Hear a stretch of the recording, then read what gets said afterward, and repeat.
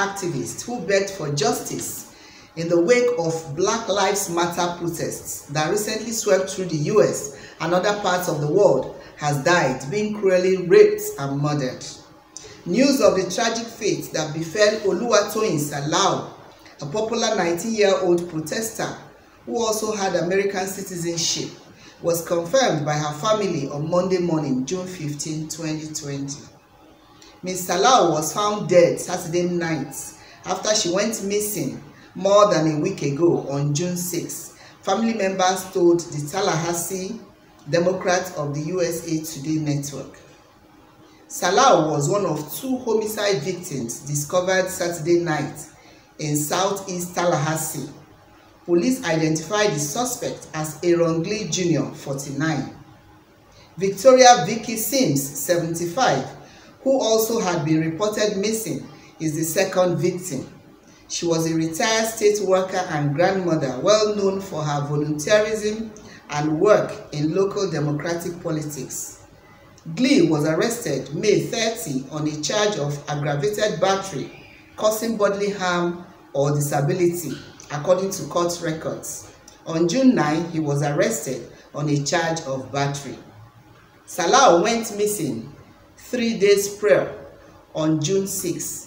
She was found dead Saturday night, a family member told the Democrats. In the hours before Salau went missing, she tweeted she has just been sexually assaulted. She tweeted that a man molested her that morning around Park Avenue and Richview Road, Tallahassee, Florida. She said the man offered to give her a ride back to a church where she had sought refuge because of unjust living conditions. He came disguised as a man of God and ended up picking me up from nearby Saxon Street. She tweeted, "I trusted the Holy Spirit to keep me safe." According to reports, the Tallahassee Community Action Agency conducted a search party on June 10 night, starting at Bethel AME Church. The demonstrators searched for hours. They carried flashlights and asked for medics to join them in case she was hurt. Salau, on June 15, after a week of her abduction, was found dead.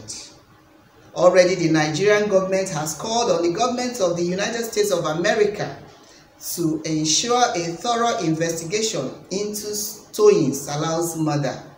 The government, which spoke on Monday through the Nigerians in Diaspora Commission (NIDCOM), described Ms. Salau's murder as highly depressing and cruel.